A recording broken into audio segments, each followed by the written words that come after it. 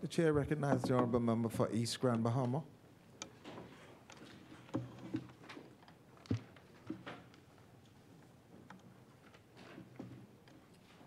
Thank you very much, Mr. Deputy. Mr. Deputy, very quickly before I get into my presentation, I wanted to say a special congratulations to a young lady who is in my constituency, Miss Grace Cooper, 14 years old, who was awarded the Rising Star Award during this month's during Youth Month this month, October. She traveled along with her mother on the flight with me this morning, where this evening she will be receiving her award. So I wanted to say a special congratulations to little Miss Grace Cooper. Mr. Deputy, today I rise on behalf of the good people of the East Grand Bahama constituency. I rise on behalf of the people in Sweetings Key, those people who are still waiting on their dock, they are still waiting on their school, they are still waiting on their government building. I rise on behalf of the settlements of East Grand Bahama from McLeanstown all the way to Old Freetown,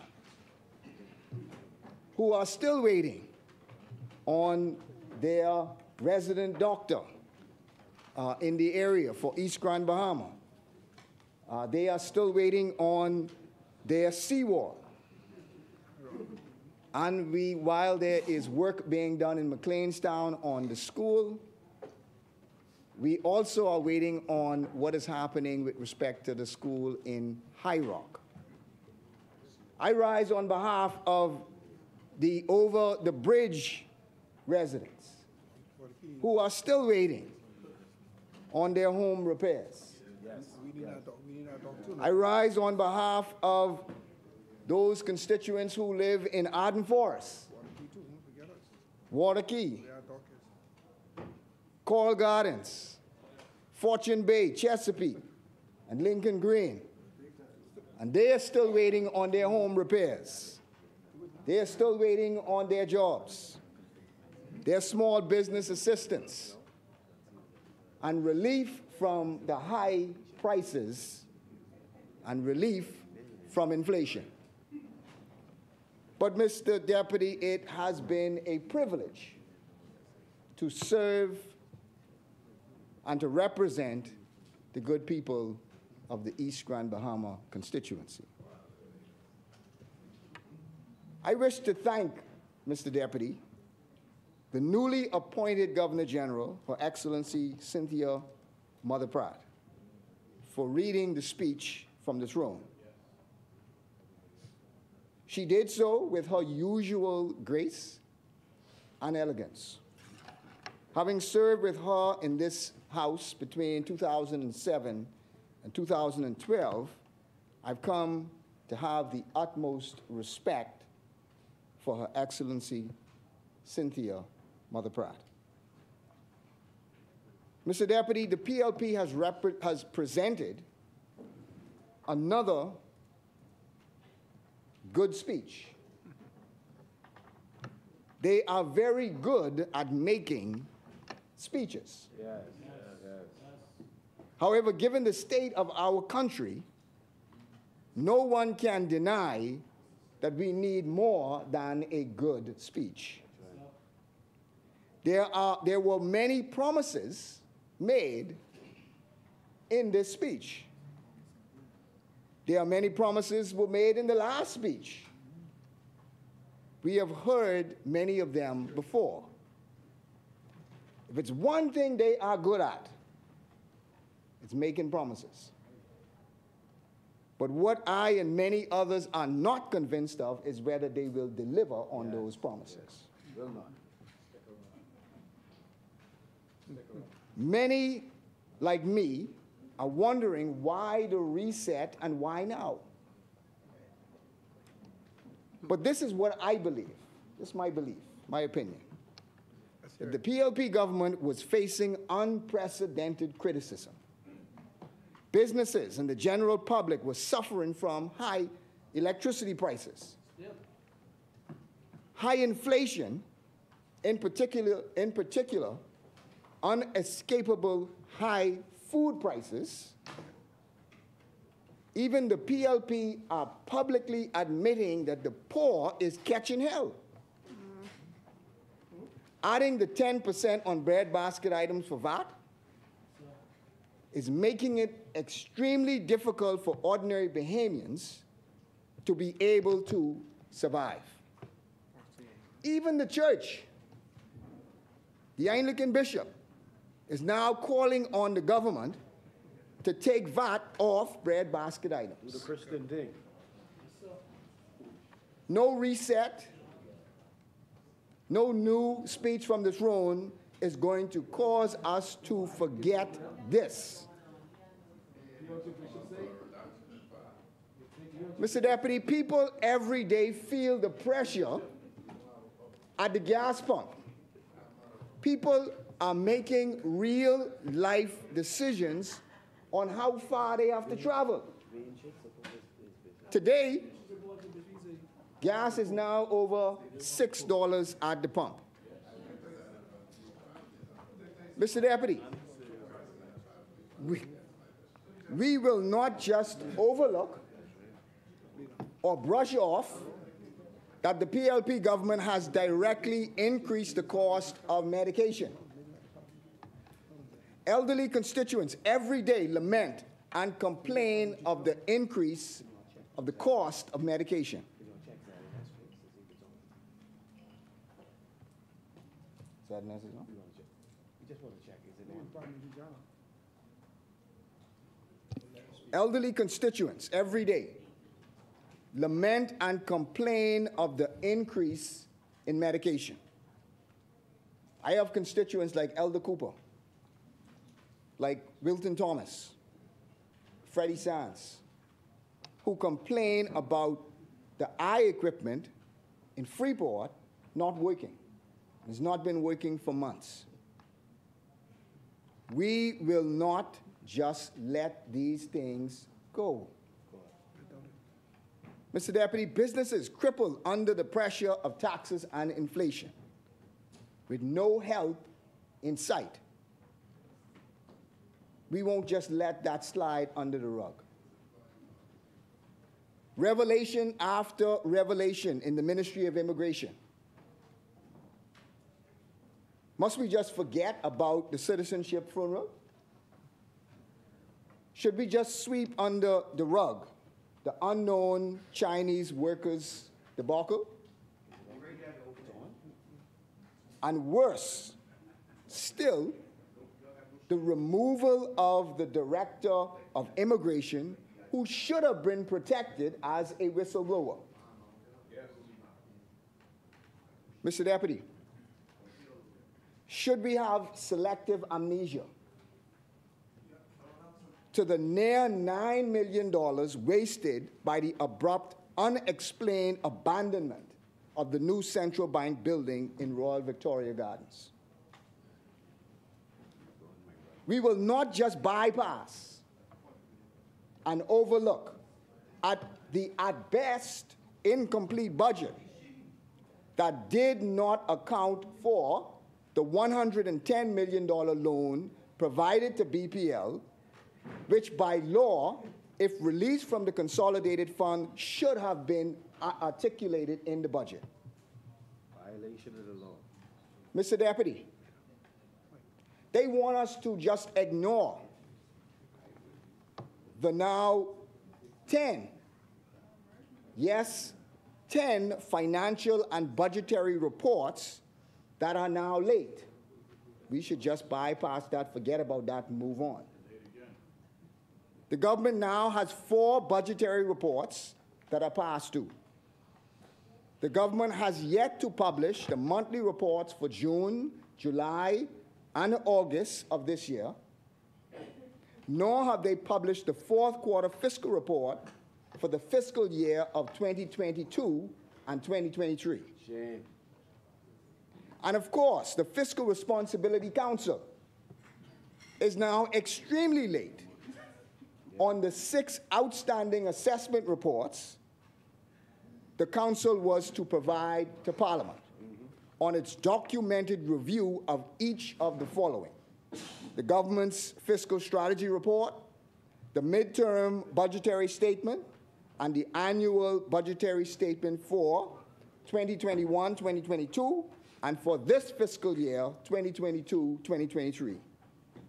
The council is to provide 3 reports every year with a statutory deadline.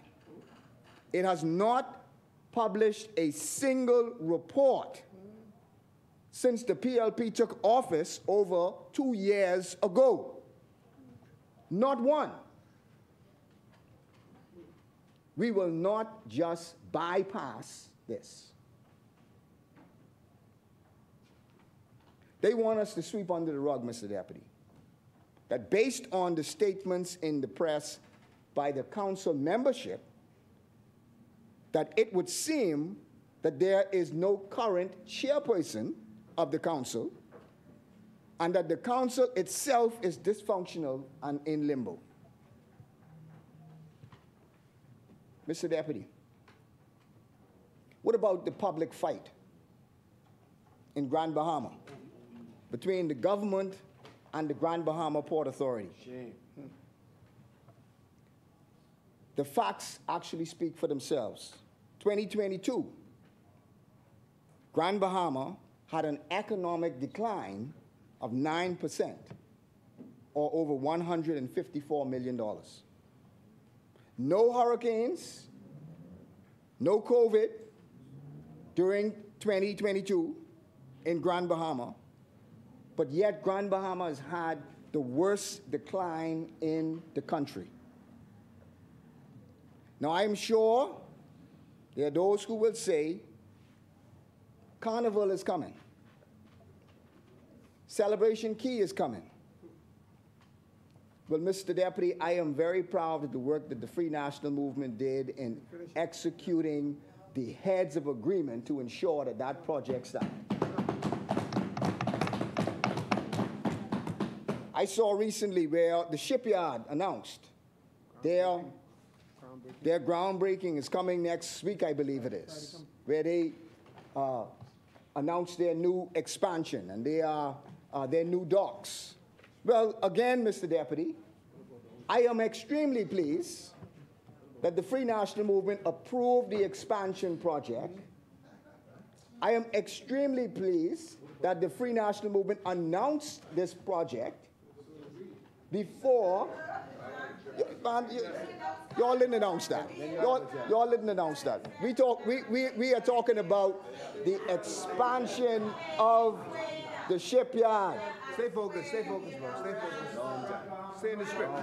We are, Mr. Deputy, they can make Order. as much noise as Numbers. they feel like. I have the floor. Thank you. Thank you. And the fact. The Weller, And the fact. the Weller Group, the Discovery Bay project. I am very pleased that the Free National Movement approved this project and announced this project when we were in office. Put it on the floor. On the floor. The medical school that is progressing, the medical school that was completed, built. I am again very pleased that it was the Free National Movement that approved this project, broke ground on this project, and we were there when the project had gotten started.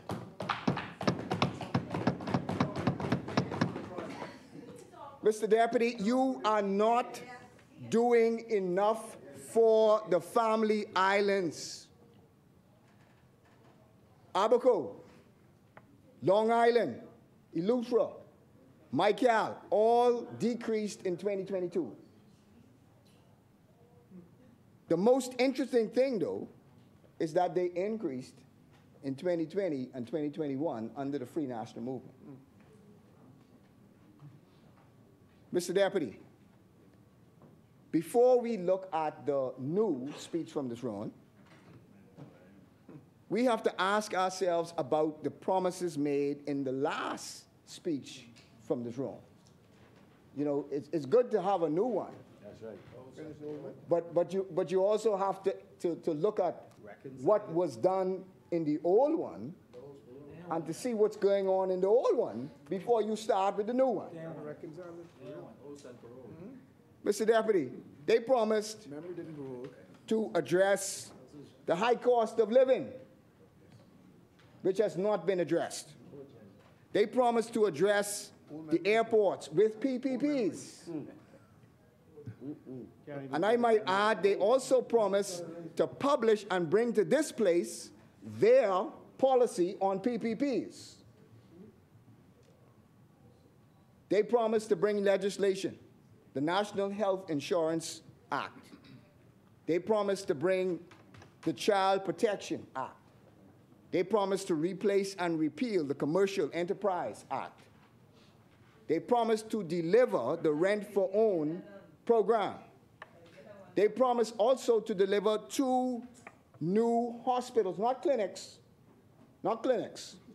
2 new hospitals, not clinics. They also committed the Local Government Act. They also committed to complete the implementation of FOIA, the Freedom of Information Act. Stay focused, bro. Stay on. They also committed to bring measures to encourage renewable energy. They also promised to deliver the Bahamas Invest. Many of marriages ended because of failure. They also promised to bring new. They also promised to bring new building codes. It is amazing the amount of promises that were made inside the speech from the throne. They also committed, Mr. Deputy, to bring a national strategy for water management, the Urban Renewal Authority, the Second Chance Job Program. They promised to do these things. They also promised the Hotel Encouragement Act amendment. They also promised a new Ministry of Natural Resources. A new Ministry of Natural Resources. Boy, that sounds so good. But that's what they promised and has yet to deliver. They also promised a one-stop shop for Grand Bahama investments. They also promised local government for New Providence. They also promised digitization legislation, anti-corruption legislation. That's what they promised as well. You in the chair now. You in the chair now. Do it. 2 years in, It's on you now. You in the chair. and they come with a new one. It's on you. You in the chair. Get it But done. yet they have not completed the old one. God. You said what? Mr. Deputy, I read a letter from the editor. Not long now. Or a letter to the editor, sorry. I read a letter to the editor on government service. I won't call the person's name, but it was done on the 13th of October of this year. And I just want to read a snippet of what this person said. Having passed its 2-year anniversary in office, I expected that this administration would have devoted some attention to addressing the many vexing and annoying issues affecting Bahamians and local businesses when doing business in this country. Since coming to office, this administration has been too tolerant in allowing public officers and department heads to introduce policies and measures that lack reasonableness and proportionality, which have only served to frustrate Bahamians to no end. This is what also, this part also got to me. When seeking the most basic service, Bahamians are routinely turned away with endless requests for more information and documents, which are already resident with the government and can be accessed electronically if needed. This was a point that we had as a vision for a goal for the government. It was this once-only program or once-only policy, where if a government had a piece of information about you, that no other government agency was allowed to ask you to provide that same piece of information, but that the government had to go to the other government agency and access that information. It is about the government working for you and you not working for the government. They committed in their last speech from the throne legislation on digitization. Unfortunately, we have not heard a lot about this. There were some additional services that were added to the My Gateway platform that we created. We did, right? And we created that. Yeah, My Gateway, we created that. And a new website that we saw in the paper today, which should be delivered next year. But where is the legislation? Where is the program and what progress has been made over the last 2 years? I want you to make Bain and Grantstown a minister so that he can properly move this forward. And I say this with all seriousness, because I genuinely believe that, no, I'm looking at him. That's the minister of digitization. We said I'm looking at him.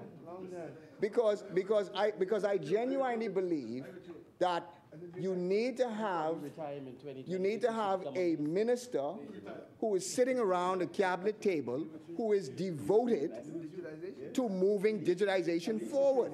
You need to have that.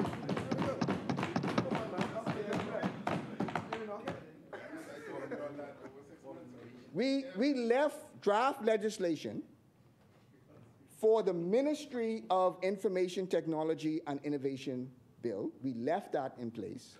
And we also left a draft of the e-government bill in place. We are waiting to see the implementation also of the contributory pension for existing and new employees. That was something that this government committed, they promised. We are waiting to see the plans on the implementation for the paid contributory pension for existing and new employees. Small business development and private sector development. Mr. Deputy, the Bahamas Chamber of Commerce, they made two statements. Now, Bahamas Chamber of Commerce is the largest private sector advocation or advocacy group that represents private sector business. In fact, if you put all of those businesses that are a part of the Chamber of Commerce, they are the largest employer of Bahamians in this country. They made two statements. One before the speech from the throne, and one after the speech from the throne. The one that they made before the speech from the throne, they pleaded with the government to use the speech from the throne to, and I quote, the BCCEC is hopeful that they can expect more policies that will positively impact businesses during the reconvening of Parliament. The business community's desire is for more business-friendly policies. That is what they said before this recent speech from the throne. Unbelievably, after the speech from the throne, they made another statement. And I quote from the statement that they made. Regrettably, that started off wrong. Altogether.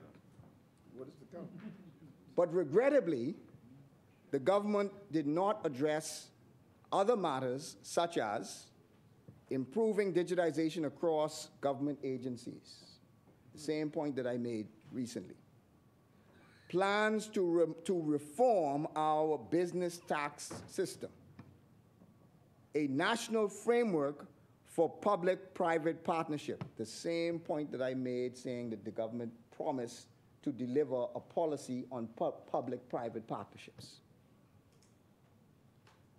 Business-related incentives to establish and grow industries. A legislative framework to provide financial support to businesses negatively impacted by government-imposed challenges, like prolonged and extensive roadworks. A plan which will address and remediate public infrastructure strain, such as flooding after heavy rains, as this impedes access to businesses. And, Mr. Deputy, everyone in this country could attest that when you have heavy rain in Nassau, you cannot move. And from their point of view, they are looking at it from a business side, that if you have heavy rain and this problem is not solved, then people cannot make it to work and they cannot make it as customers to their businesses. So, Mr. Deputy, the largest employer, the advocacy group that represents the largest number of private sector companies has a difficulty that there are not enough policies were articulated in this recent speech from this room. They gave a statement before the speech telling you what they want to see. And then they made a statement after the speech saying, you didn't listen to us. You didn't put these things in it. Mr. Deputy, in East Grand Bahama, my constituents are very concerned with what I mentioned earlier. But I spoke to the Minister for Health, the member for Tall Pines, on a very important issue, which is having a resident living doctor in East Grand Bahama.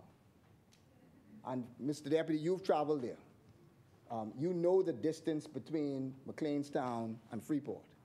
You know the distance between High Rock and Freeport, which unfortunately is, for anyone who is in a critical accident, it is a matter of life and death, because it takes you at least an hour or 45 minutes for an ambulance to move from Freeport to McLeanstown. They also are asking for a resident nurse in Sweetings Key, because from Sweetings Key, you have to travel by boat from McLeanstown to Sweetings Key. And so if there's an incident that took place in Sweetings Key, you have to move from Freeport to McLeanstown. And then you have to catch a boat from McLeanstown to Sweetings Key.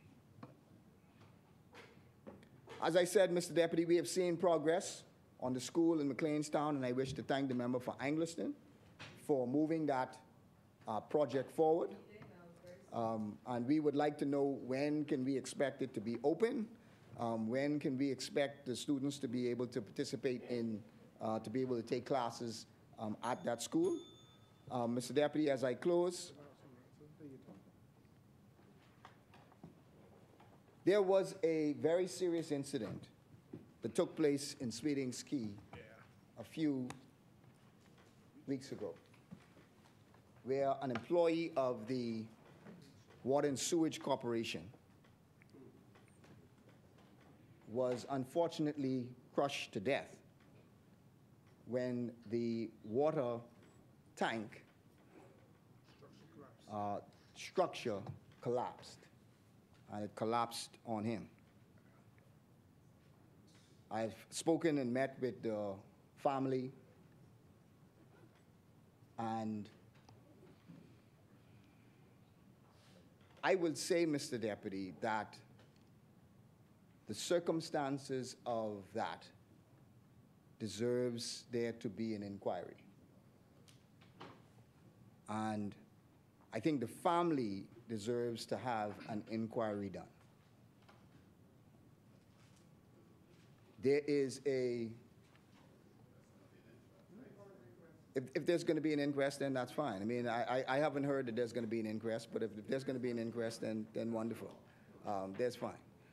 But The only issue that I wish it to be known is that it deserves for there to be an inquiry into the circumstances of his death. And once the inquiry is done, we hope that whatever the results are, we hope that those things will be resolved in the best interest of the family.